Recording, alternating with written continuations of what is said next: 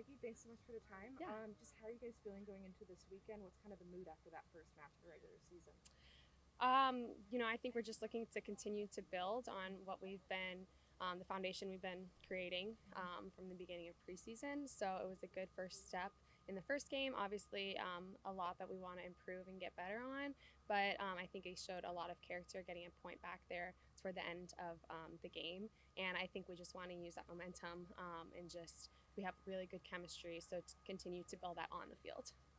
North Carolina, you guys played them just 2 games ago. They're really tough through the midfield. What did you kind of learn about them in that last game?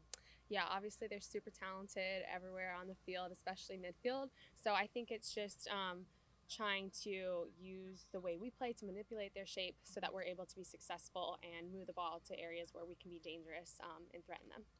Just in terms of the midfield, a lot of kind of that style of play relies on some of that chemistry, like you said, kind of linking up with players that you haven't really played a ton of games with.